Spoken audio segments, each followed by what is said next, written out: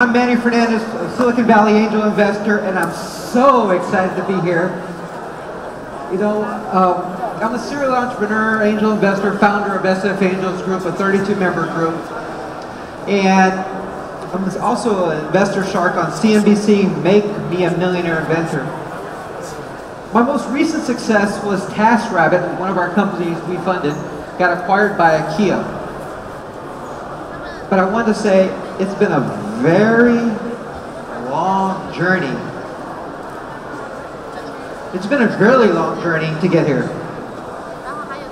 And I remember, working out of my home many years ago, having the ups and downs of the business and struggling to raise money, and just was hard.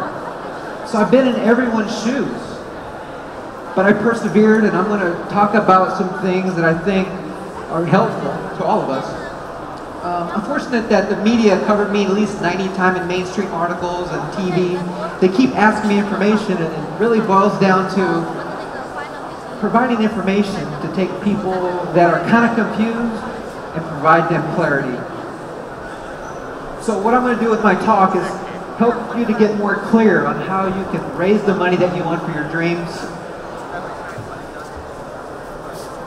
if you allow me to do so. So I want you guys to focus and listen to my words, because in a moment I'm going to take you on a journey. The journey on the psychology of raising money. This is going to be told by a story of two different entrepreneurs. One is John, and the other one is Larry.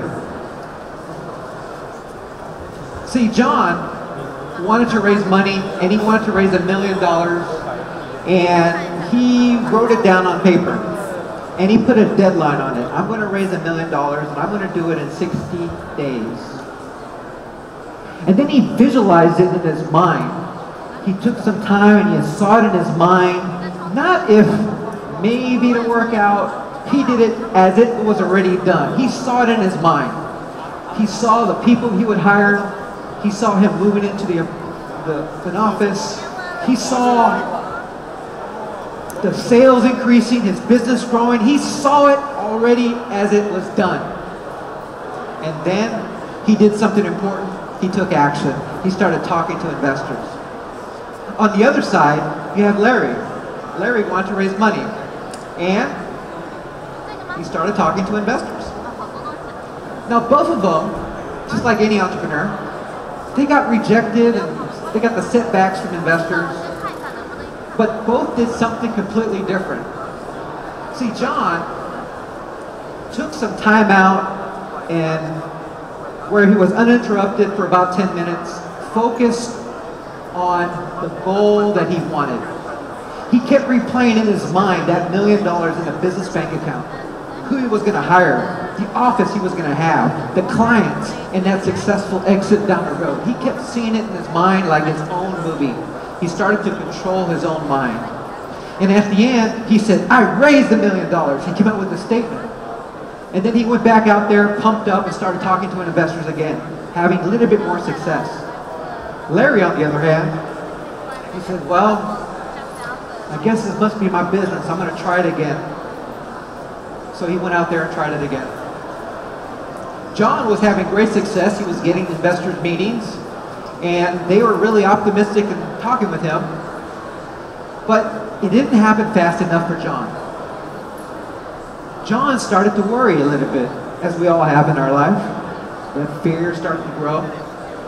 As well, Larry, he had the same fear, and that fear started to grow. Larry just allowed that fear to grow. He started to worry. He started to get sad. Maybe he wasn't good enough. Maybe it was a startup. Maybe it was the market. Maybe it was a damn competition. Maybe it was Google. Maybe it's the government. Something's wrong. I can't believe this is happening, he says. Everywhere he looks around, he saw all the reasons why he just couldn't raise the money. And he just got greater and greater into fear and worry. It's really sad. But John, on the other hand, John said, you know what, I'm going to go back to when I first started. I'm going to grab this piece of paper. As they say in an old Asian proverb, the palest ink is stronger than the most retentive memory. So he looked at that ink and reminded himself, he started playing in his mind the goal of him raising that $1 million. The feeling and excitement of having that $1 million. The belief that he saw in his mind of when he's going to talk to an investor, he's going to present it, but he's going to present it with great belief. And he can imagine them saying yes, because he's delivering such confidence and aura, and the investor's saying, that's a winner, that's the guy I want to back. And the moment worry started to enter his mind, just like it enters everyone else's mind, he decided to change it like a channel on the TV. In the beginning it was hard. You know, he's got worry, he started getting depressed, and he said, you know what, I'm going to take my thoughts and I'm going to control it. I'm going to control it, goddammit. I raised $1 million. I see it in my mind. This is exactly what I'm doing. This is what I'm doing. This is the staff, this is the office, this is the sales. He got upset with himself. He created emotion and feelings. He woke up in the morning, he imagined it. He went to sleep and imagined it. He controlled his mind instead of his mind controlling him. Again, he controlled his mind instead of his mind controlling him. Larry, on the other side, well, Larry is kind of like, you know, the stock market, ups and downs. He has good days, good hours, bad hours, because his thoughts were everywhere. He never really learned on how to control his own mind by planting his thoughts that he wanted to grow. And he never even got rid of the worry that he had in his mind. And then he started contacting less investors because, you know, he's really busy. But he was really busy in his own mind of all the worry that he had. So his results were really starting to get poor. And then he started to hang around people that really thought the same way. And then they started talking about, yeah, it's the government, it's the politics, it's this and that, and not having any real success. But he's working on it. He's working on his pitch. He goes to pitch events. He talks to investors, but somehow he just can't figure it out. On the other hand, you have John. And John is always sometimes excited, and sometimes he has that setback, but again, he went into a quiet spot and started to imagine in his mind very carefully what he wanted. It was hard in the beginning, but he kept working on that mental muscle throughout. And he worked on that mental muscle and saw exactly what he wanted.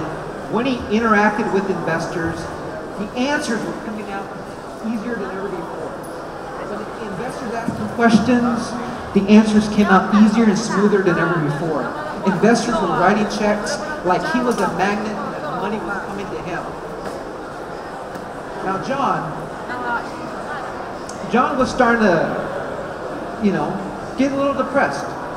He would go out, he went out and did a little cocktail hour. He heard about this, if you believe it, you write down the goal, but why do that? Because he tried that once, didn't work. He tried it once, it didn't work. John tried it multiple times, and he kept working on it. So at the end of about 60 days, John received all the funding he wanted, and more funding than he wanted. It was called overfunded. And when Larry heard about it, Larry said, he was just lucky. Now, the good thing about Larry, he didn't become homeless. He ended up working for John with the new funding. So you have a story of an entrepreneur and a story of an employee. It's how we use our brains. So to sum it up in 3 simple patterns. Number 1, when we decide to create the funding, clearly decide what we want, write it down with the date, and believe in it in advance. See it in your mind. Say, I'm doing it. This is what I'm doing.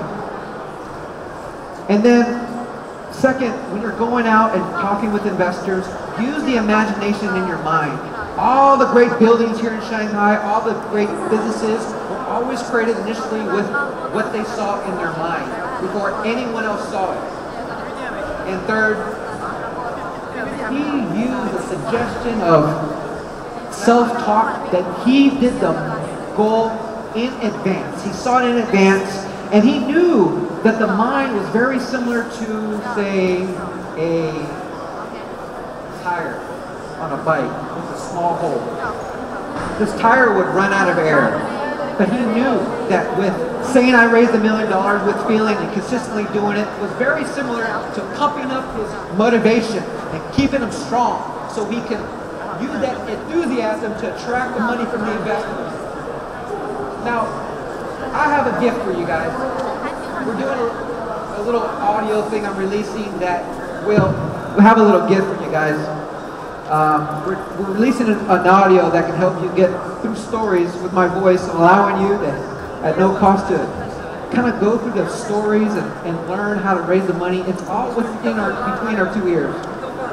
And what I suggest you guys do is connect with me on WeChat to get a free copy, or send me an email at Manny Fernandez. Manny at DreamFunded. Because nothing in this world was ever accomplished without inspiration. And I hope I can be an inspiration to you all. It was a hard road, but I persevered, and you guys can all do it today.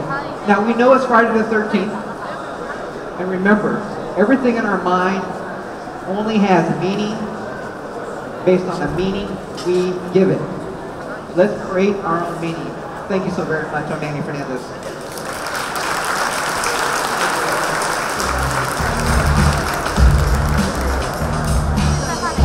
So much.